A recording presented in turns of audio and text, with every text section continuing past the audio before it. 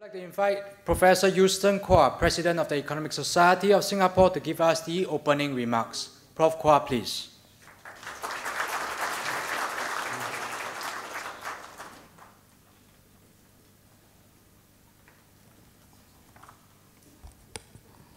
Our guest of honor, Deputy Prime Minister, Minister for Finance, Mr. Lawrence Wong, Excellencies, distinguished guests, friends and colleagues, ladies and gentlemen.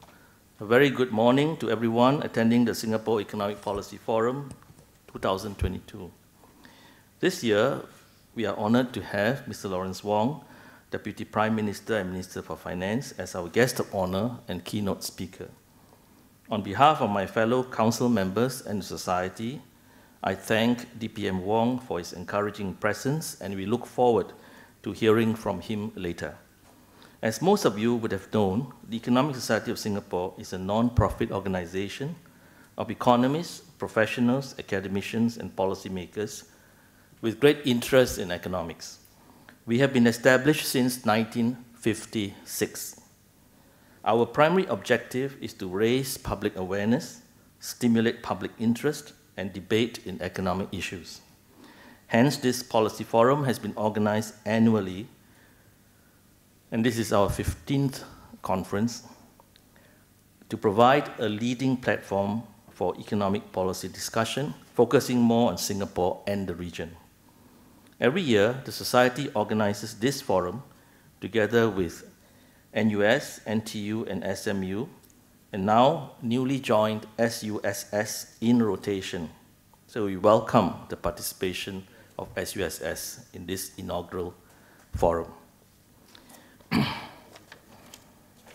So this year we are glad to organize this forum with the title Forward Future Singapore, Economics and Interdisciplinary Studies for the Social Good. Now, cultivating social good is a key objective to Singapore amidst the multitude of competing objectives and budgetary constraints. How do we approach this multifaceted task of prioritizing what matters most? Whose priorities should they entail? Embedded to these questions must be serious efforts to elicit society's preferences. This is important in matters which impact livelihoods, health, and the quality of life in the future. It helps to prioritize what people really want. Government provides all kinds of public goods and services: transport infrastructure, environmental goods, health, education, social safety nets, and security, all of which demands resources. But because of financial constraints, it often requires a judgment call and an understanding of priorities. But whose priorities should they entail? Should they be the purview of only the experts, or should they be only a government's views, or encompass as much information as possible from all segments of society to arrive at an inclusive and informed decision? Sometimes there is a gap between what experts think and what the public wants and value. Hence, eliciting public preferences requires serious effort as they impact all our lives. This will help policymakers to identify priorities of what people really want, and how successful the policy implementation will depend very much on how that policy is perceived by the people, whether they embrace it or not. Take, for example, the recent letter of protest in social media on the removal of a 70-year-old tree in a neighborhood in Ang Mo Kio. I read that with great interest. In place of the tree, there is now a new cycling path, which the author claims is of little demand in this neighborhood. Clearly, in this case, there are competing demands in the use of this land area. Without eliciting people's preferences, there will be cases of conflicts where one use might be preferred over another, and by deriving this priority of preferences, a more informed decision can be made. Now, this is not to suggest that people's preferences must take precedence over all other considerations, including expert opinion. But surely the information obtained from eliciting preferences will provide a greater understanding of the intensity of choices and thus guide decisions better. Society's preferences are dynamic too, and therefore we must have long-term adaptability of what constitutes society's changing preferences to make decisions in the present. All stakeholders, government, academia, and wider populace, need to be engaged to elicit these preferences. Intangible values of leisure, recreation, lowered stress, promoting ethics, social cohesion, and improving good air quality, all of which could be evaluated by cost-benefit analysis, which will aid informed decision-making. Eliciting preferences and their methods found in cost-benefit analysis will also provide an important transparency to the policy-making process. Now, I'm glad that, some years ago, I promoted this idea of starting a public project evaluation management center. And this was picked up actually at the Ministry of Finance, 2011, if I recall. And I think that serves a very important purpose in translating conflicting issues, into a proper way of evaluating these issues in a systematic manner. So for some years now, I've been promoting this eliciting preferences through my writings and through my speeches. And I hope that with DP Wong here, maybe this may catch on, because I feel it's so important in conjunction with what DP Wong's objective agenda on the future forward Singapore. So there are many challenges facing to Singapore, such as population is aging, income disparities are widening, economic growth is slowing. So we need to have an effective link between public preferences and economic policies. On June 28 this year, DPM Wong launched Forward Singapore at an NTUC tripartite dialogue, stressing the importance of building a more socially resilient society. This will require the continued investments into human capital, adjustments of policies to cater to the changing needs of society. And more recently, DP Wong reiterated the need for public input and participation in shaping of social policies and programs. As a fellow economist, I'm very glad to voice my support, strong support, to Forward Singapore.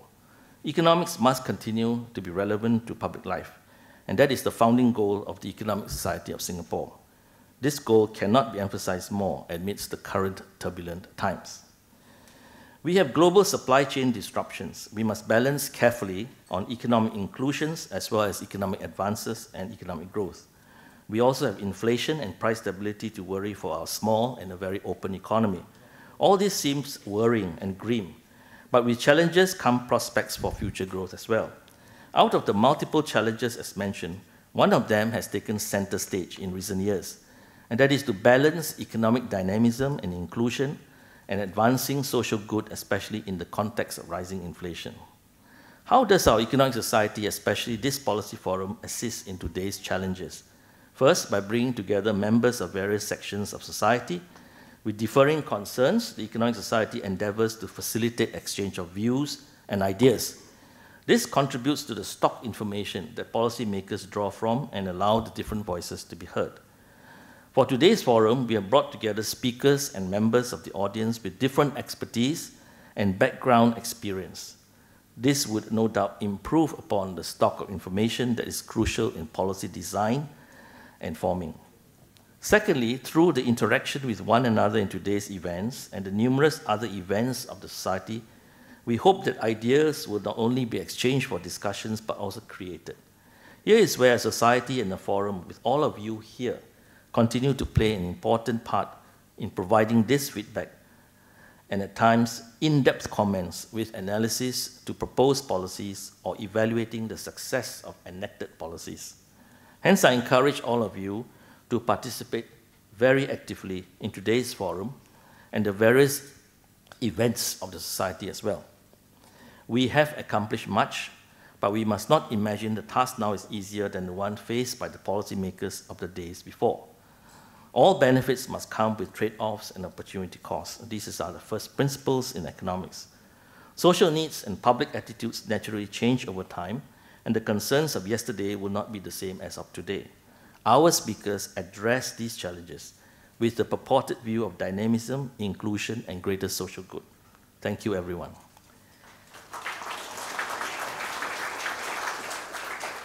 It is now my privilege to introduce and say a few words on our guest of honor and keynote speaker, DPM Lawrence Wong. Mr. Wong is Singapore's Deputy Prime Minister and Minister for Finance. He's also a Member of Parliament for Marsiling UT GRC. He co-chairs the Multi-Ministry Task Force on COVID-19, a regular fixture on our TV sets, radios, and papers, in our fight against this pandemic, providing information and attention and assessment of the latest information on the pandemic. He is also Deputy Chairman of the Monetary Authority of Singapore and a member of the Government Investment Corporation, or GIC Board, the Future Economy Council, the Research, Innovation and Enterprise Council, and the National Research Foundation Board, as well as co-chairs the Singapore-Shanghai Comprehensive Cooperation Council.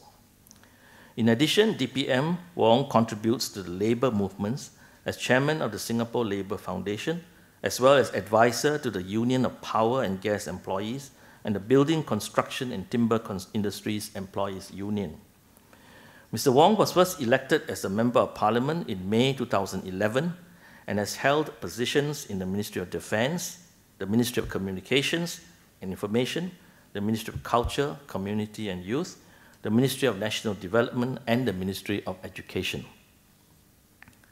Prior to entering politics, Mr. Wong was a civil servant. He was previously the Chief Executive of the Energy Market Authority when I first met him, serving as a member of the board at the time. In his various roles, Mr. Wong was also the Principal Private Secretary to the Prime Minister Lee Hsien Loong. DPM Wong was educated at Tanjong Katong Secondary School and Victoria Junior College. He obtained his bachelor's and master's degree in economics from the University of Wisconsin-Madison and the University of Michigan at Ann Arbor, respectively. He holds a master's degree in public administration from the Harvard Kennedy School. Distinguished guests, ladies and gentlemen, as you can see, DPM Wong has had a very accomplished career in society and without doubt a very experienced person.